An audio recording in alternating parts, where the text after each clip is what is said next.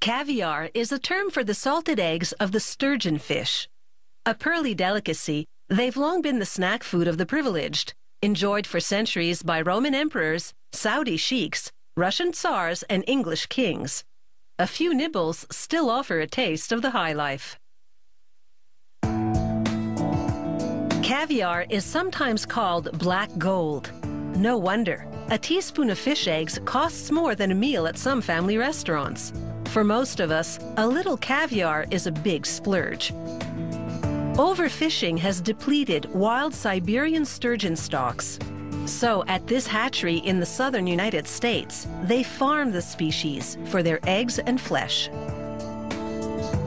They feed the young fish high-protein pellets. The juvenile sturgeon fish need constant nourishment to develop. A computerized system dispenses feed every 4 minutes. As the fish grow larger, the feeding schedule ratchets down a bit. The fish produce tiny metabolites that are toxic to them. Those are filtered out by bacteria introduced for this purpose. Staff routinely test the tank water to ensure the bacteria are doing their job adequately. After a few months of growth, they transfer the fish to larger tanks. Here, mesh drums filter the solid waste they produce. Pumps constantly circulate the water to move it through plastic nuggets that house the all-important filtering bacteria. Circulating the water also disperses carbon dioxide gas emitted by the fish and introduces oxygen, which they need to survive and thrive. Ordinary molasses injected into the tanks is consumed by the beneficial bacteria, helping them to process the harmful metabolites produced by the fish. After 5 to 7 years of growth, the fish are at least a meter in length, and they should be full of eggs. Workers transfer them to tubs and mix in a gas to put the fish to sleep. Now sedated, the fish can be more easily handled and are taken to the ultrasound station. Using high-frequency sound waves, they probe the sturgeon's ovaries. This gives them a clear picture of her egg production. She should contain tens of thousands of eggs. If not, she'll go back into the tank to mature some more.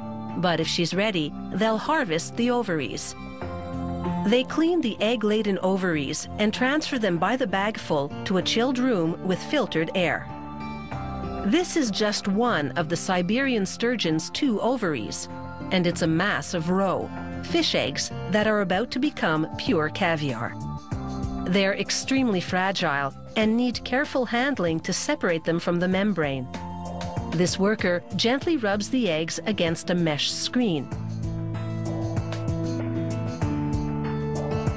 She sets the tissue aside for composting and lifts the screen, revealing the thousands of delicate sturgeon eggs. But this caviar isn't quite ready yet. She now rinses the eggs repeatedly with cold water to wash away impurities like bits of broken eggs and tissue residue. Using tweezers, she picks out remaining specks of membrane and crushed egg remnants until what's left is pure and perfect.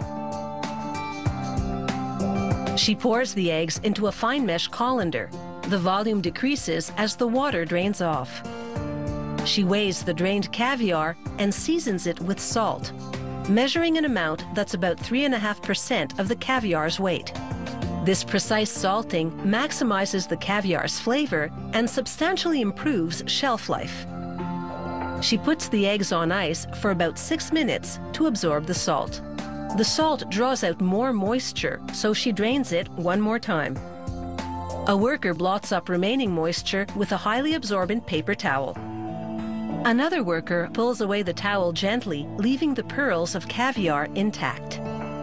She packs it into a lacquer-lined tin and presses down the clusters of eggs to eliminate any air pockets, which would cause oxidation and spoilage. She seals the tin with a thick band of rubber. This caviar has been many years in the making. Farm-produced, no wild fish were destroyed to get these eggs to market. And that means they should appeal to a growing appetite for something a little more sustainable.